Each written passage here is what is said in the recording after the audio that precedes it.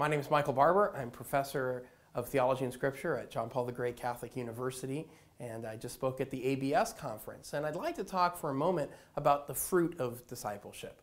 You know, the Catechism of the Catholic Church highlights the way that Christian tradition has recognized the Sermon on the Mount as really the center piece of Jesus' teaching. It really is his most famous sermon, and it sums up the Christian life.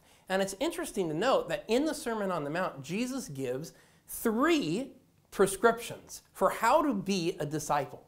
The 3 things he mentions are prayer, fasting, and almsgiving. Now, the reason he highlights those 3 things seems to be significant.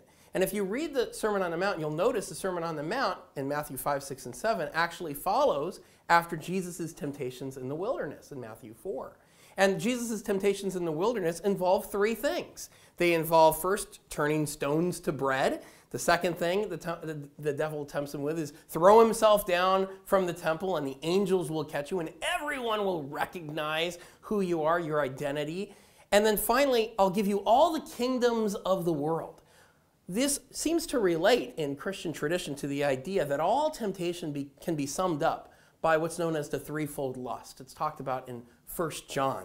That is, the lust of the flesh, the desire for carnal pleasure. The lust of the eyes, the desire for things that glitter. And then finally, the pride of life, the desire to have power.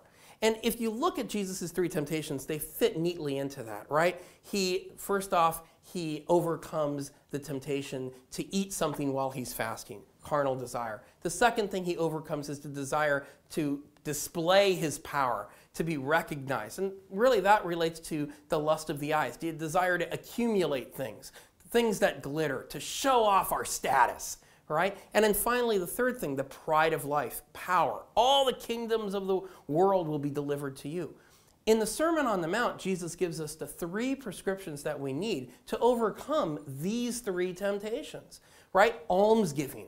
Right? In almsgiving, what are we doing? We're rejecting riches. We're rejecting the lust of the eyes. In fasting, we're rejecting what? The lust of the flesh. We're following Jesus into the wilderness and renouncing carnal desire. And then finally, in prayer, what are we doing? We're recognizing I'm not number 1, but God is. So in this video, briefly, let me encourage you to really embrace Jesus' teaching. He doesn't say if you fast, if you give alms, and if you pray. He says when you do these things, this is how you should do them.